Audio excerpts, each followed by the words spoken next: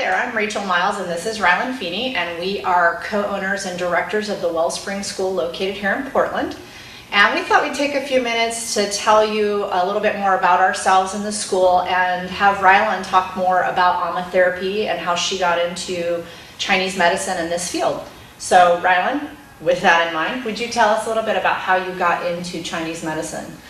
Yeah, I was studying psychology in San Francisco and finished my BA there. When I was done, I really realized it wasn't what I wanted to be doing. And I had benefited a lot from some alternative health practices, massage and Chinese medicine and herbs. And so I went on search for something new, something that I could add to my practice, something I could be doing. And that search led me to New York. And in New York, I discovered the New Center, which was in Manhasset. At that time, there were only 2 massage schools in the state of New York, and one was called the Swedish Institute. It was in Manhattan, and then there was the New Center in Manhasset that practiced Amma Therapy, which I had no idea what it was. And but I did know that it was based in Chinese medicine, and I thought, okay, sounds more interesting. I'm going to do that. So I reverse commuted from Manhattan to Long Island for about 5 years. I spent at the New York College studying in various ways. I took their basic programs and I took their advanced program, and I studied and apprenticed with my direct teacher, Faye Shankman, in herbs. Amma Therapy is a lineage art that's very small that was brought to the United States in the late 60s, early 70s by Tina Sohn and Dr. Sohn. And they practiced in an ashram, helping people who were near death or chronic illnesses that weren't being treated by Western medicine at that time. It was such a profound healing art that people started asking that they be trained in it. And at that point, they decided to start a school. At that time, their acupuncture was not legal in the state of New York to practice. You could practice if you were a doctor, but you couldn't be trained in acupuncture and practice. And so they decided to use the lineage art of Amma as the base vehicle for them to practice Chinese medicine and to teach it to other people. And so they created a massage school that included Amma Therapy. And what they did is they really taught us Chinese medicine through Amma Therapy. And I always tell people, you know, here in the United States, the word Chinese medicine is really synonymous with acupuncture. But Chinese medicine is a whole medicine, and it has a lot of tools. And acupuncture is just one tool of Chinese medicine, as is Amma Therapy or Asian bodywork therapies, and dietary therapy, and movement therapies, and herbs.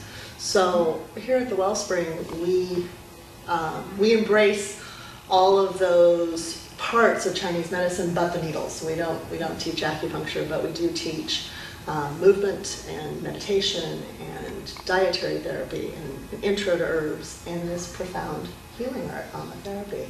So then in terms of massage therapy versus Amma Therapy, how are they really different? It's all an intent. You know, in massage, you're intending to work out tight muscles, and you're thinking about the muscles, and with Amma, your brain and what you're thinking about is Chinese medicine. So you're diagnosing and looking at the person, taking their pulses, looking at their tongue, and assessing their condition, and then treating it with your hands, using acupressure points, the same points that an acupuncturist would use, but using your hands with the same intent as they do when they needle. So it's really the intent in its most mundane or its simplest form. Amma can be practiced as a form of massage therapy. In its most elevated form, it's a true, complete healing system. Excellent. So with your training, what led you then to open the Wellspring School? Well, you know, when I was in New York, I was in class still, and Mrs. Sohn, the founder, knew that I was going to be having a child and that I was planning on moving to the West Coast. And she said in class one day, she said, "Oh good, you can take Amma to the West Coast and teach it." And I actually have the tape still of that class, and I'm like, huh, yeah, right. Like, no intention, no thought. But you know, when I got to Boise, when I got to Idaho, we moved to Idaho at that time, there was no Amma, of course, because it is such a small art, and I actually really couldn't get treated and didn't know what else to do with myself. So I'm like, okay, maybe I should teach. And contacted my teachers, contacted Mrs. Sohn and my main teacher, Faye Shankman, and they really set me up and provided a really solid support system for me to begin to teach there. So in 1992, the same year that New York started acupuncture and the school there started their acupuncture program, I started teaching Amma Therapy in Boise, Idaho. And then in 1995, we moved the programs out of the massage school there and created our own school, the Wellspring. That's great. So you were in Boise, Idaho for almost 19 years, or teaching at the Wellspring School, and then you moved here to Portland, and now we opened the school here in Portland this last year and are introducing the next Amma program, or the first Amma program. So what would you say to somebody thinking about taking the Amma program? Do it.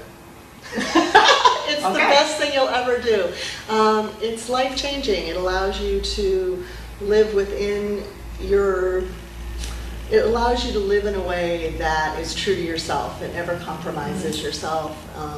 And we're always here to talk to you, so come by, talk to us, see if it's a fit. We'll be happy to meet with you. We'll be happy to give you demos. We have open houses regularly. It's here for you. Excellent.